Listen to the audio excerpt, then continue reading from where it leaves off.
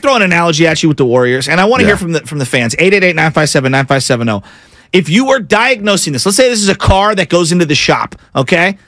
What's the problem? You know when you go to your mechanic, what's wrong with my car? Like I want to hear from people. What do you think the diagnostic check would tell you is the problem with the Golden State Warriors? That's funny. Is it an oil change? Is it a flat tire?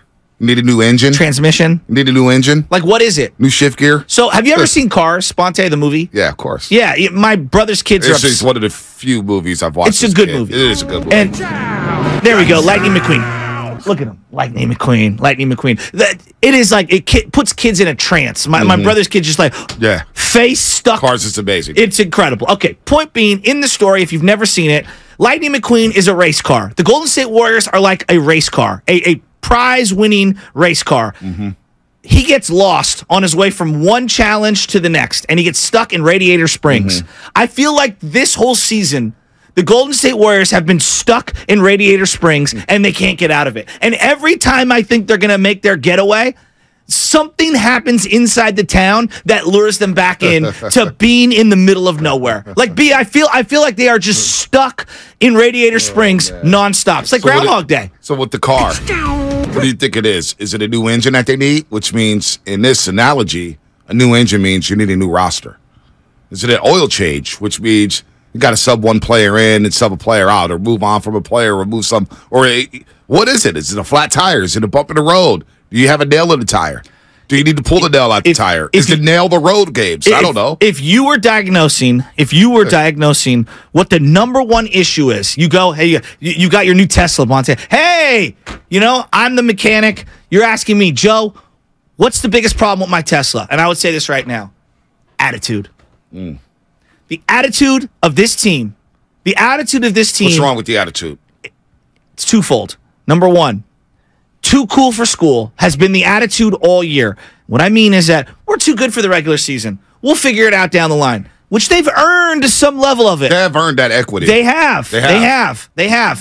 But also, what comes with that is you're creating more problems for yourself as you wait for the season to tick down. Your seed goes lower and lower, and you get more and more desperate. You are now creating an environment that might be too difficult to overcome. That's number one. Number two, because of this arrogance that you have that we play ball our way and we will not allow mistakes unless you're one of the vetted, the vetted superstar made men. Everyone else, I have zero tolerance for your mistakes. So that's on Kerr. That has, and the other players, Draymond Green as well, that has created an environment that is not sustainable for young player growth, which they absolutely needed heading into the season to go where they needed to go. They needed not all of them, but a couple of these guys that contribute. Have they provided the soil for those trees to grow? No, it feels like two different teams. It feels like there's the veterans on one side, and there's the youngsters on the other. And that goes back to attitude. There hasn't been any mesh point. There is an attitude there. Do it our way, do it our way, do it our way. And all of a sudden, the veterans and the coach get frustrated at the youngsters, and the youngsters are like, well, I've only been in the league 3 years, 2 years, 4 years. I can't make a mistake. I'm watching our leader make mistakes. I'm watching Draymond Green brick layups. No, stop. Okay. Kuminga last night. Not a great game, but I was like, not his perfect game. I would have liked more rebounds. I'm with you. He was playing his ass off last night. Effort wasn't the problem. He's going to make a mistake here and there. Right. Now, and Shea took him to the woodshed on a couple of plays defensively. He also played brilliant defense on 3 different possessions where he went straight up vertical at the rim, almost got his nose broken. He actually is playing athletic basketball. He's sprinting downfield. Like, there are so many great things he's bringing to the table. I'm willing to accept a couple of mistakes here and there. Yet the tolerance level of the coaching staff and the veterans for a couple of his mistakes, they drive me nuts. He's doing so many other things that are special. I say this. Stop worrying about the one mistake. Thank God he got to start yesterday. Because if he didn't get to start yesterday and he only played 15 minutes, he may have lost his kid for the rest of the season. I'm with you. That's what you're flirting with here with the last 60 games. Moody is good. Moody's in the G League. Moody's in the G League. Moody is scared to shoot the basketball. All right? He's done. Don't even count on Moody, which is disappointing as hell. It is. Some of it is on Moody. I'll put a lot of it on Steve Kerr. Moody can't play over some of these guys that we're seeing on the court? All right, fine, whatever. Moody's lost. It's a lost cause. Kuminga, he was lost Sunday in L.A., playing 3 minutes and 25 seconds, whatever the hell it was, Sunday in L.A. They didn't play Kuminga the minutes that he played yesterday, 27 minutes, 46 seconds. they have a chance. They had an opportunity, or they were going to risk losing him for the rest of the season, going into the playoffs. This is when you need to get him ready to roll. Kevin Durant is coming. Giannis Antetokounmpo's coming. Kyrie Irving and Luka Doncic are coming. Jokic and Michael Porter Jr. and Jamal Murray. You need Jonathan Kuminga, because here's the other thing that nobody's talking about.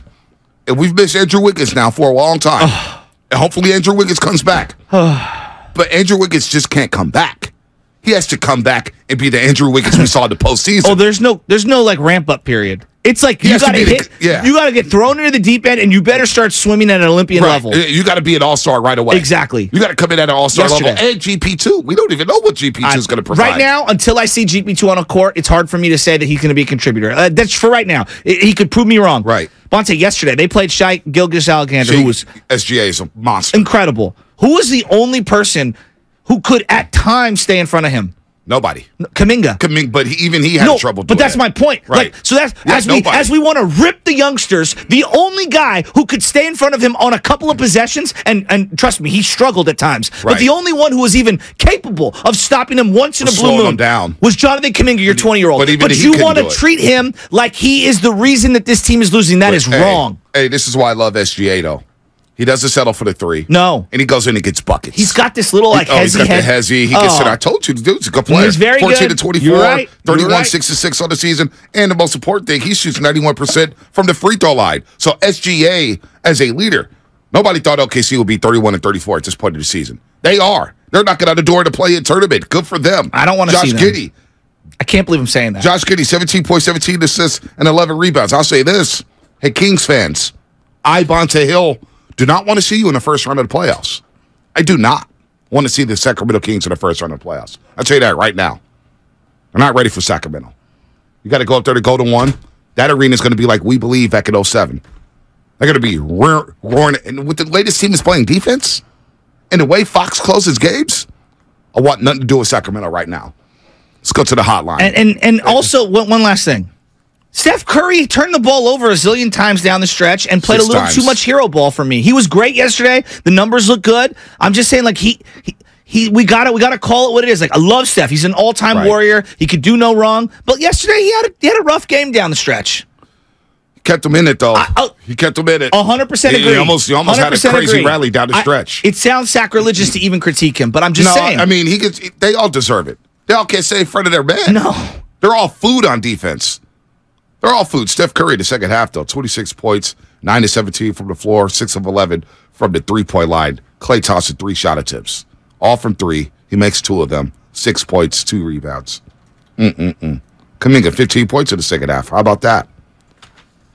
Gave up 137 points. Okay, so 925. They're the smart kids in high school who don't do their homework, but they feel like they have to get the A on the final. Then they get stressed out and make excuses. It's an interesting analogy. I like that. How about this? Draymond Green. No rebounds in the second half. No rebounds from Draymond Green in the second half. Bat line. Pops. Hey, good morning, fellas. What's How up, you guys Pops? doing today? Oh, man. Hey, Dad. I could be better, Pops. A little frustrated. Aren't you in the free state of Florida, quote unquote? We are. We're driving down to Key West. I had to give you a shout out. It's only 82 degrees. It's beautiful out, sunny, not a cloud in the sky. Damn. Loving life. Hey, I just one quick word about the Warriors, and we'll get off this stretch. It just seems like the team itself puts too much pressure on Curry to do everything, right? And where everybody seems like when he's not playing, they're playing a team game. When he comes back, they want to rely on Curry to bail him out defensively and offensively without making any stops. It's just frustrating. I know. I'm with you. What about Draymond not stopping in the middle of the play? What'd you think of that? Are you sick of Dre? You know what? I couldn't watch the game last night. I just saw highlights. But when Curry scores 40, you think they're going to win, right? But you can't when you give up 137 points, right? I mean, how can you go from keeping teams from 100 to 110 the last 10 days? Now you're going to give up 137 when Curry comes back? Doesn't make any sense. Yeah. No, it doesn't make any sense. How's Noreen doing? Where's she at right now, Pops? We got you. I got you on speaker. I got Marianne. And Noreen on speaker. Marianne and Noreen, good morning. The Bolognas. Yeah, the Bolognas. Oh, wow, the Bolognas. Hey, I got beef with the Bolognas. You made Papa Shasky watch the Cowboy game at your house. It was almost a loss, so I still got beef with you guys. Yeah, well, I just want to give you guys a shout-out. We're just living a life. We're heading down to Key West. Living a hate life. you. Give you guys a little shout out. Yeah, as we drive in, and it's an atmospheric river going on here in the Bay Area. I love you guys. Have fun. Hit him straight on the golf course. And tell John I will see him in San Bruno Little League Baseball at some point this year. All right, you got it, brothers. You guys have a great day. Bye, Doreen. Bye, Mom.